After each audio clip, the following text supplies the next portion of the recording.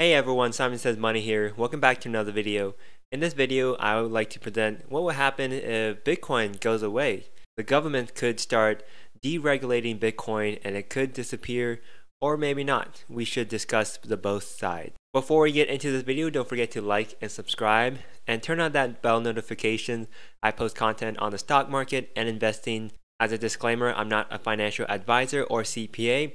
Please use your own investment decision. Let's go out there, make some money, and let's get on to this video by first showing the Bitcoin chart.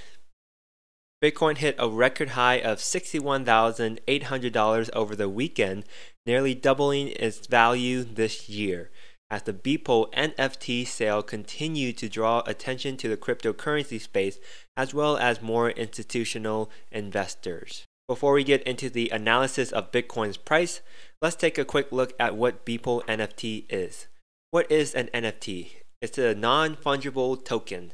And how did an artist called Beeple sell one for $69 million at Christie's? Last Thursday, a digital collage of hundreds of weird, brightly colored images with colorful art every day the first 5,000 days, made by a South Carolina artist known as Beeple, sold at the prestigious Christie's auction for $69.3 million. The staggering price is the third highest ever for a work by a living artist. The art or collage is entirely digital. In effect, the buyer, a blockchain investor who goes only by the name of Metakovan, bought it.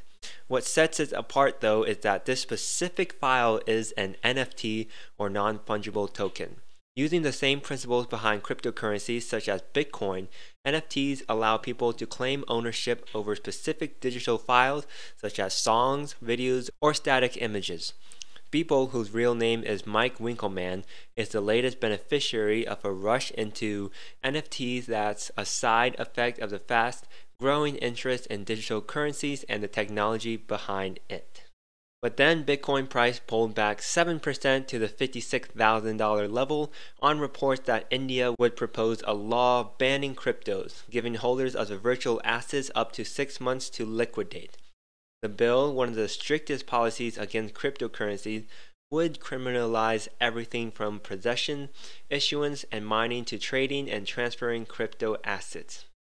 Why is India doing this? It's not the first nation to take action against Bitcoin, with similar bans or restrictions in the past seen in countries like China, Pakistan, Bolivia, North Macedonia, and Morocco, but all of these bans or restrictions only temporarily set Bitcoin to drop a bit, then bounce back quickly.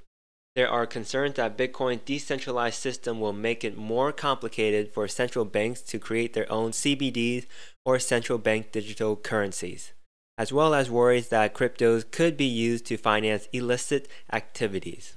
Bringing forth a Bitcoin ban would be legally difficult for the US government, but even if it would go through, enforcing the ban would be the harder part of the equation. Unless the government would exert strict control over the internet, individuals could download Bitcoin wallet software, run a node, and complete transactions. That may render the currency out of the realm of the widespread adoption, but could also increase its demand for the exact same reason.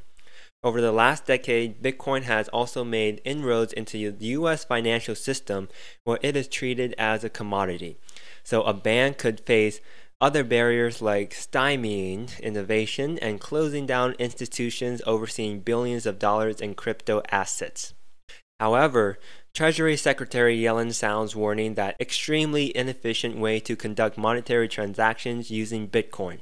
Yellen said there remain important questions about legitimacy and stability of Bitcoin. In February, when she said this, the cryptocurrency's price tumbled. So on Wednesday, when Jay Powell holds his briefing, will he say something similar to that of Yellen?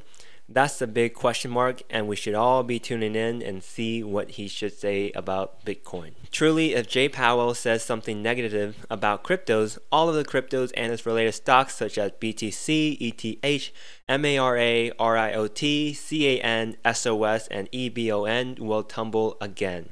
In my previous videos, I analyzed CAN and SOS. Here I add EBON. Let's take a look at EBON, eBank International Holdings. through its subsidiaries, engages in the research, design, and development of application-specific integrated circuit chips and manufacture of Bitcoin mining machines.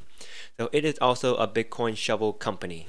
Looking at the chart, it is very, very volatile, I got to say. The high was right here on February 18th of this year, when this went up 7.73% to $13.70, and then it went all the way back down to its low from the last couple weeks, March 5th of this year at $4.83. Now it's trading at $11.29.